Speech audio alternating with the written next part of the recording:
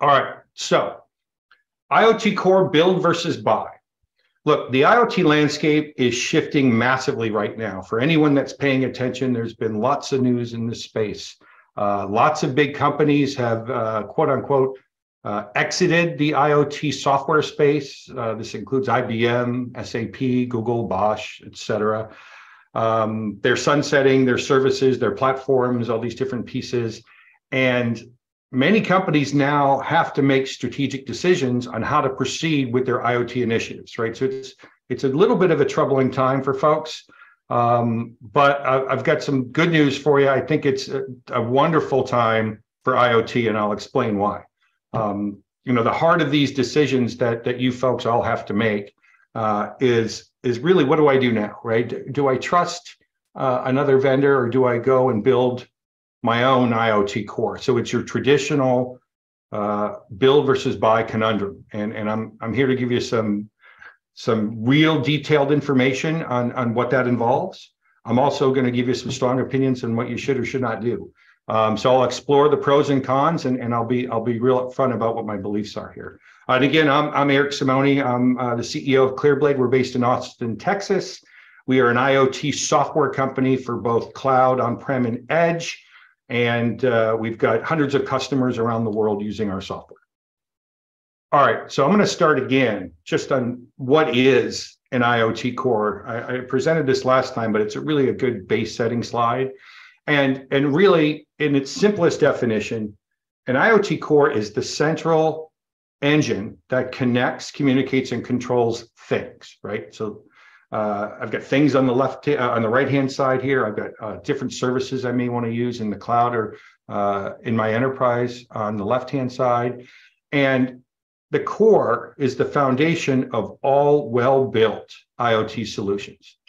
It's a very complex piece of software, and it must be built securely and to scale efficiently.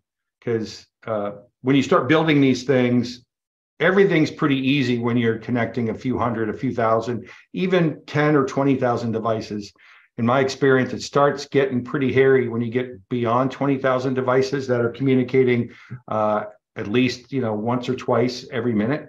And you really need a strong IoT core, a strong IoT foundation to scale effectively, to avoid refactoring, rebuilding everything that you already started.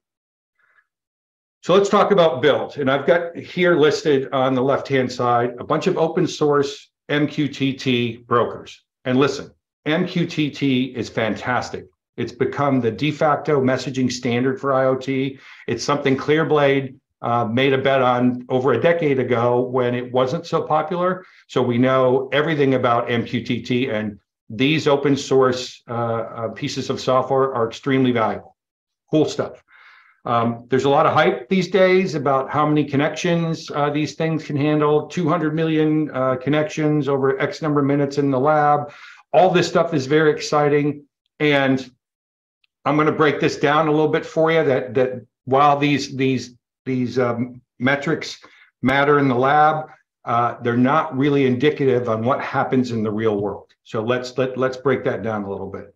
So let's just do a real world example. Say you've got a company that you expect is going to scale to 200 million electric vehicles over the next few years, right? And I'm going to connect those to an MQTT broker like one of these. This is basically the test they're doing. I've got a device, it's going to send a message at an interval. I'm going to scale up to 200 million. And look, I can scale this broker. We've got good software. That's great, except when you're dealing with an IoT core, there's a lot more that goes into it. In fact, if you look at the fine print on some of these reports, they take out things like security, which is convenient for a lab, which isn't real applicable in the real world, especially if you've got an electric vehicle company, right? So scale matters, but there's much more that needs to go into it. So let's say you're building out your solution. Okay, now I got to add security in a security layer in. So that's either token auth or certificate based or both. That adds latency, that adds overhead, that adds compute. Now that I've got that, what else do I need? Well, if I'm connecting these cars, I also need look, someplace to show the data. I need an application client. So I'm gonna connect that in. More overhead, more scale, more things to consider. By the way, every connection adds overhead, adds latency, adds compute, adds things that you have to manage and monitor. All right, so now that I've got that, I also need a device registry to list all these vehicles, so I now know what cars are on the road and how they're connecting and all sorts of things, right? So I have a device registry, again, more complexity. Now, you know what? I want to persist some data. I want to store some data because I need a digital twin of each of my cars. So I want to know what its status is when it's connected. I want to know what its last status was when it disconnected. I want to know firmware. I want to know the in-vehicle systems, all that stuff. So again, more complexity, more scale.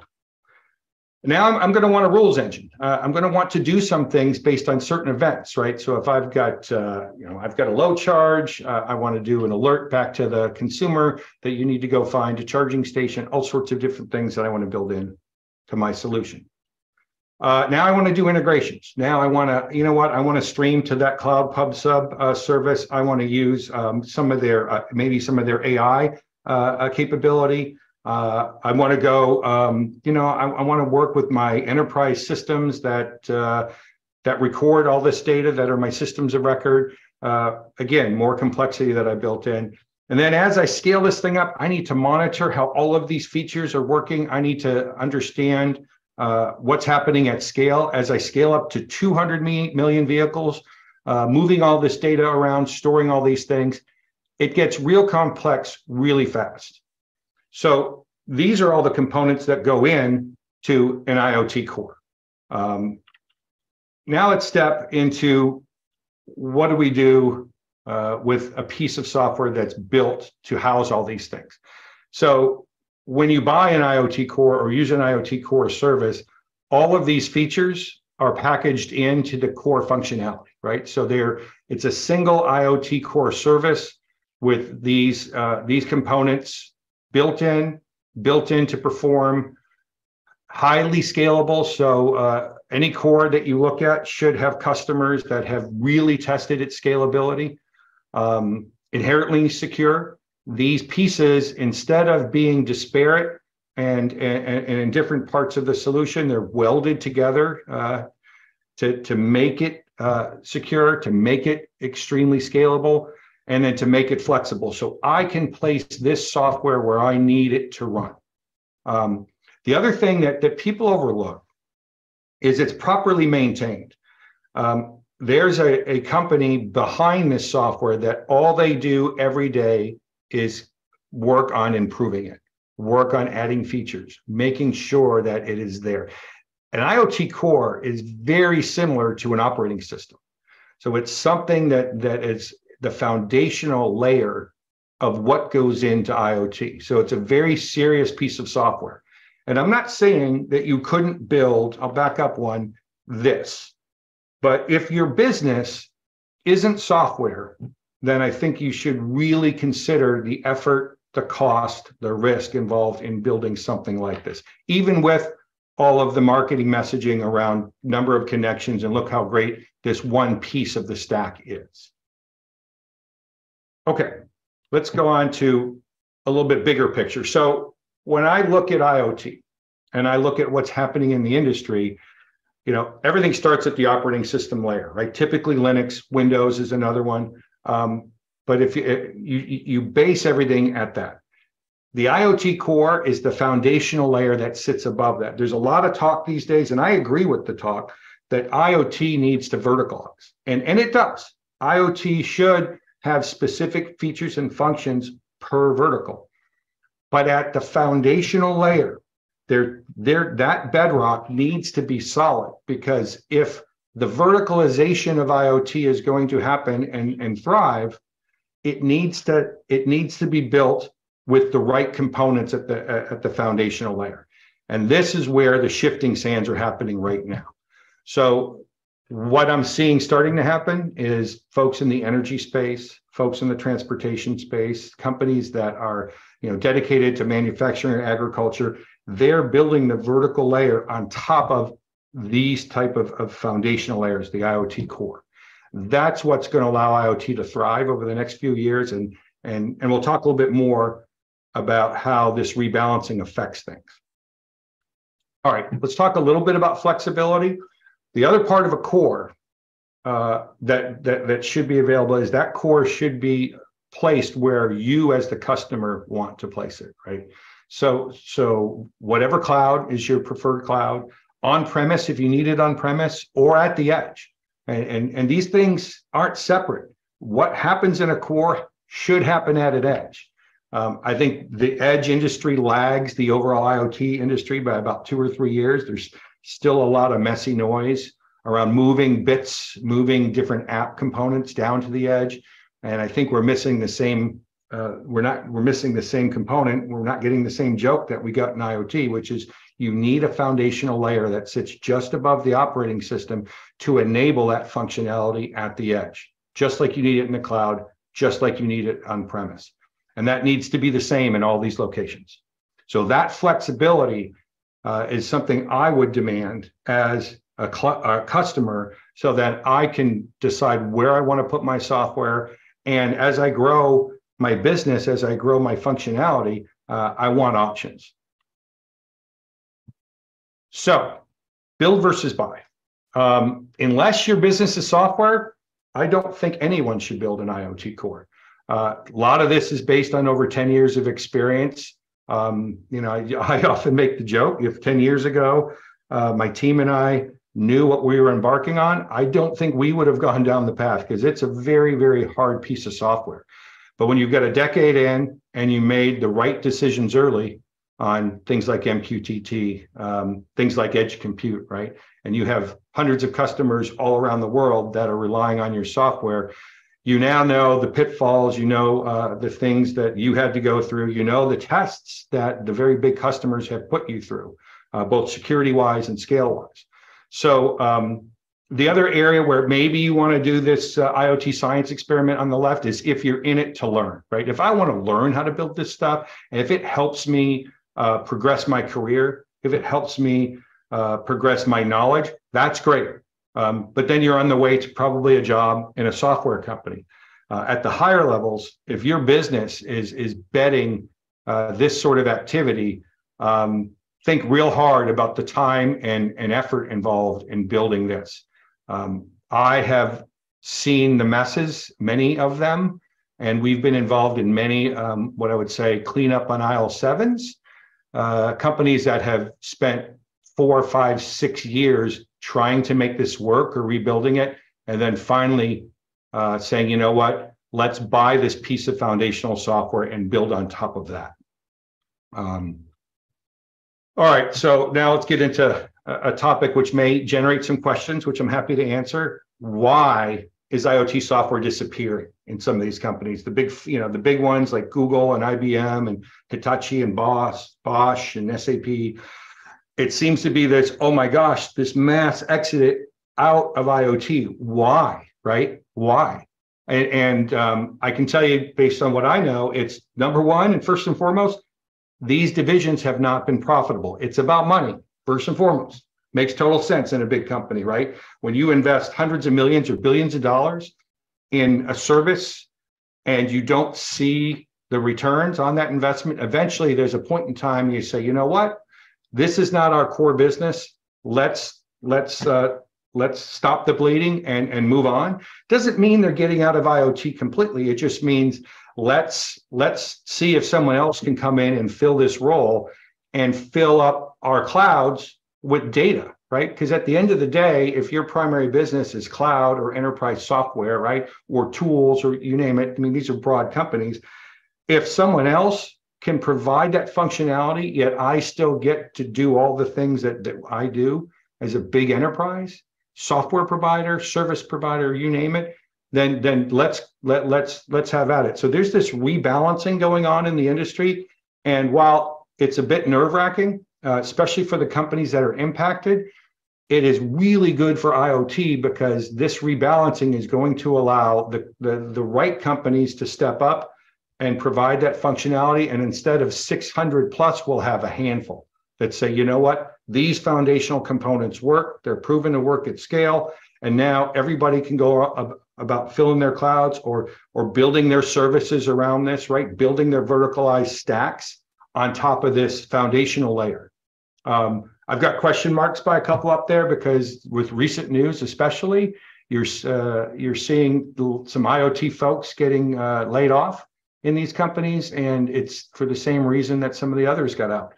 It's not profitable. So what happens now? I think it's if you're in a business that's leveraging some of this software, I think it's have a plan B. Not saying it's going to happen right away, but make sure that you know what you're going to do in case something goes away.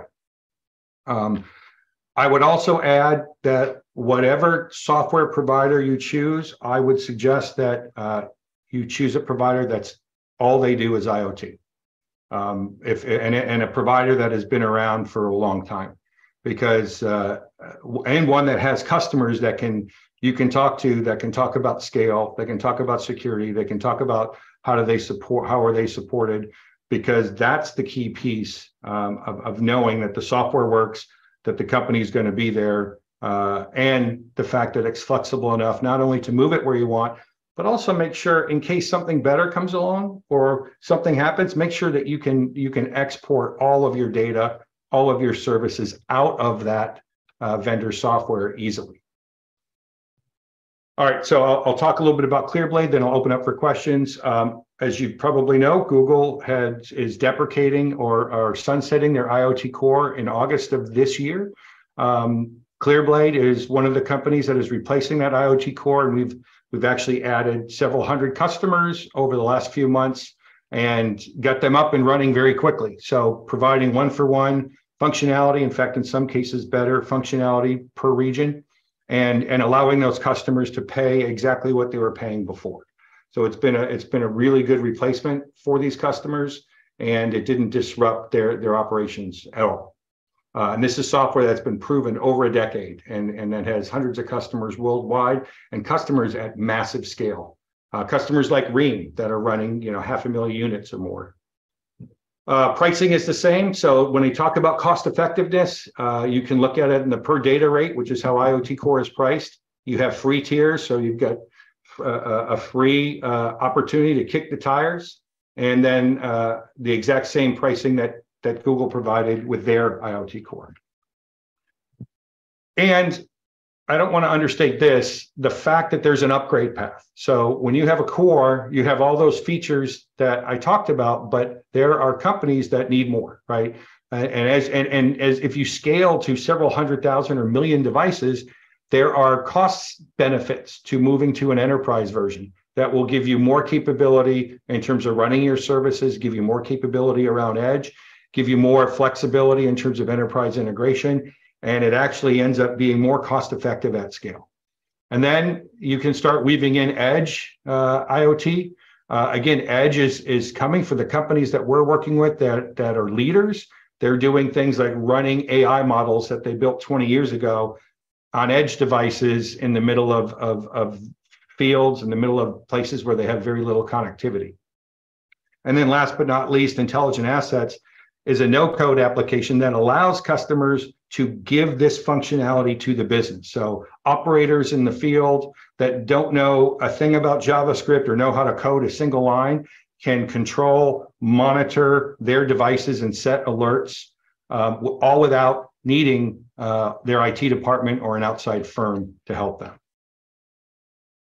So this maturity curve that I've put up before, a lot of companies, you start with data acquisition in terms of your IoT journey, connectivity and capture, and then you obviously want to add visualizations to interpret that data, some base insights.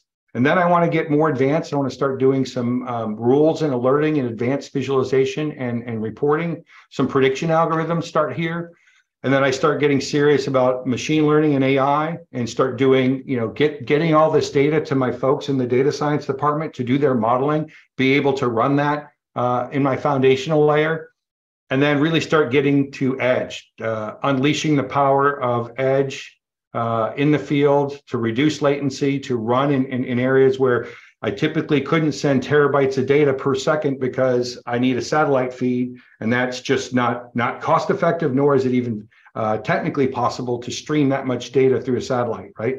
But now I could run stuff locally, and I don't need to stream all that data into a data center or a cloud.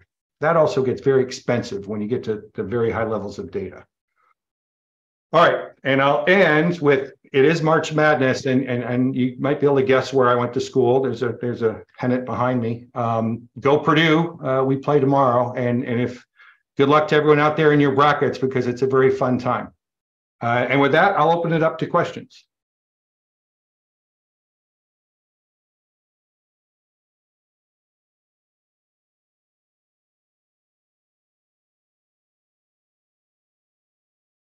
Kevin, do we have any questions at the moment? Maybe I'm a little early, but I figured I'd give about a little less than 10 minutes. So folks, we are here live, obviously. So if you have any questions for Eric, feel free to punch them in, either via the Zoom chat box or the Q&A feature on LinkedIn Live, and we'll see if we can get some of these questions pulled up. One sec. Just trying to work between two different interfaces.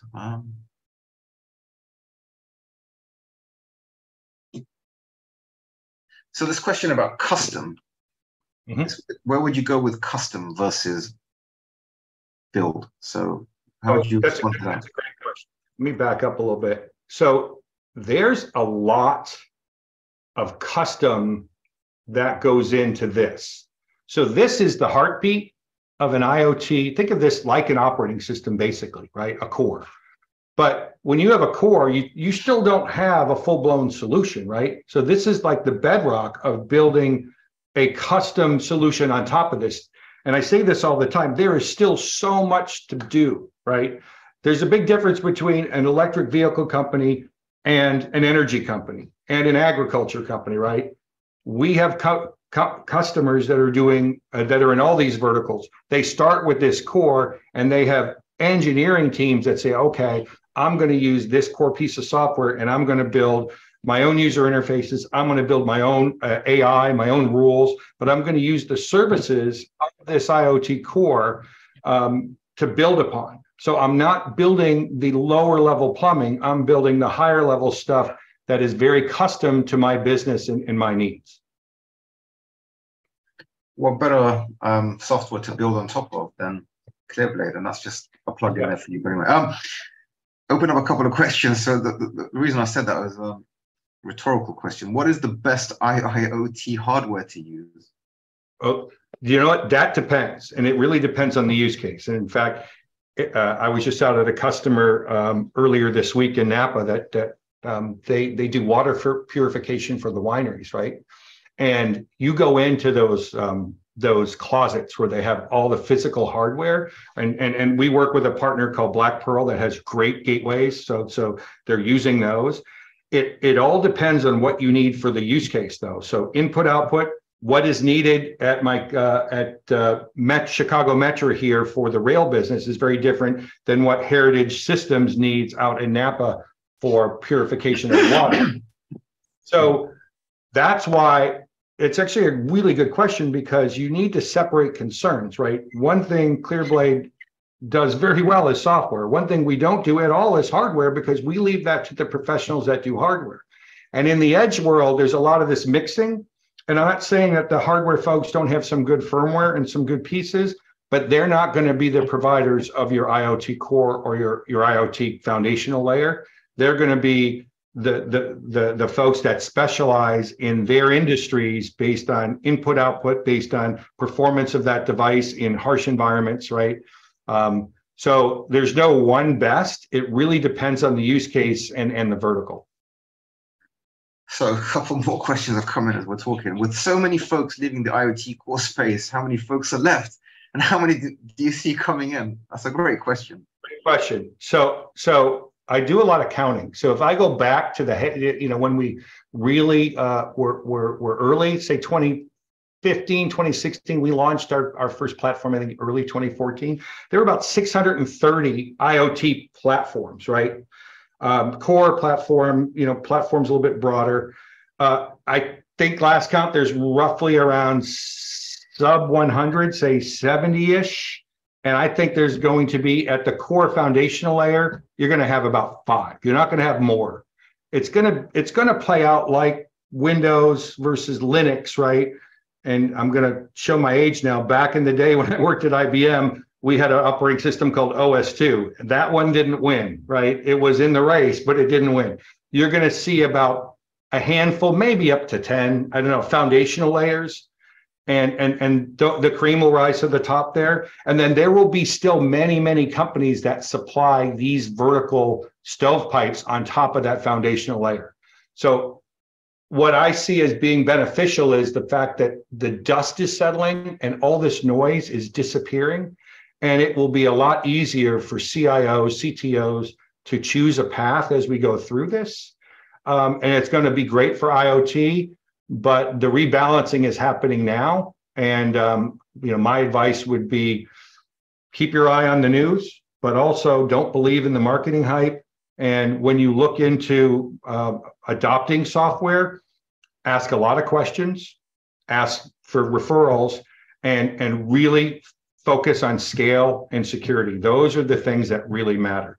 If this software can't handle 1 million concurrent devices sending messages every minute, then look elsewhere.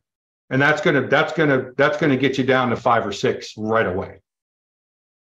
There's a couple of and also cost, right? If I've got a business and I've got a million units and I don't want to spend X amount of dollars per unit, it's not financially viable. And that's why IoT's been held back, is because the software hasn't been good enough to do that at scale at the right price. And you'll see more adoption as that pricing balances out over time. And the other thing I'll say is don't pay millions of dollars for a statement of work that's going to take 8, 9, 12 months. That's been where most of the money's gone in this space, is lots of complex IoT statements of work and science projects. And the end result typically is you get a system that works, and then 2 years later, you've paid for 3 times that in maintenance to keep it up and running. Rebalancing, I love that word. It's very profound. This is what every industry goes through in the technology space. In this space, this trough of disillusionment is here, and it will separate. It'll separate out the noise, and everyone will go to their right areas, and it's happening now. So 2 segue questions here. Are you seeing any standardizations in rules implementation? It is such a common need to generically apply rules across sensors, across industries. So standardization is always a loaded word for me. I'm seeing standard practices, and let's say no, not yet. I'm not seeing standardization. I think what you need to see is that core functionality built into that foundational software. And that's why it shouldn't be built outside of it, right? Because it's a very complex piece of software, especially at scale. So I would look for vendors that have woven that functionality into their core software and make it available via API. Here's another question for you. How does IoT Core take care of security and data privacy in terms of GDPR? Well, it's a piece of software that will allow you to comply with GDPR. There are other things that you need to do, like SOC 2 compliance and GDPR compliance. So there's a lot more that goes in. First and foremost, you have to have that security piece bound into that foundational layer and not an add-on. That's always a red flag for me when I see that, hey, software company B has teamed up with this company C for the security piece as an overlay to what they already have. That's a red flag, because that should not be an overlay. That needs to be embedded into what you do. I mean, I can get into all the details on what we do, but it's got to be a security first type implementation of that core software. So zero trust is a key part, and lockdown and encrypted and all that stuff. But it's a component that goes into GDP or any of these compliances. So I was going to start reading this question for you, but it's a pretty loaded one. So I've just pasted it for you in the chat. It's come via LinkedIn Live. So just out of curiosity, IoT Core software stack is built using Google's IoT Core, and it is closing down in August. Then using which software IoT stack, this IoT Core foundational software will be replaced. So Google is getting rid of the IoT Core. It was a company they bought back in 2015 called Xively, and they embedded Xively into their Google Cloud, and they created all the services, and then they made it available. That's the piece that they're sunsetting in August. So it's not built using a core; it is a core, right? We are one of the vendors that have replaced that core in Google's cloud. A lot of the hard work we did was basically weaving it into their billing system and their marketplace, right? And their self-service. And so a customer can go in and click, and get it up and running. We also invested in a migration tool that we give away for free to allow a customer to convert all their Google IoT Core systems into ClearBlade, but it still runs in the Google Cloud. So it's a foundational piece of software that we actually built over 10 years and carved it out of our enterprise version of software. So it's not something we just said, hey, we're going to go build it to replace Google. It was something, if I look at our stack, this red box right here, we've had since 2013, and it's been around. And so we carved out Core from this proven piece of software and made it easily subscribable, available, and priced it the exact same way that Google does. So think of it as taking out a core piece of our engine and making it available to the public. That's what we did with Google. We're way over time, but I'm going to just ask you to answer this question very quickly. How many layers does IoT Core have? Oh gosh, I was going to say something like Shrek. It's like an onion. It's got lots of layers. It's the way I look at it, it's one layer. It's one foundational piece of software. That's actually part of the trick. Instead of having all these moving parts here, all of this functionality is fused into a single runtime that scales massively. So it scales by nodes, CPU nodes in a cloud. So all of this fused functionality that runs in the cloud can also run at the edge.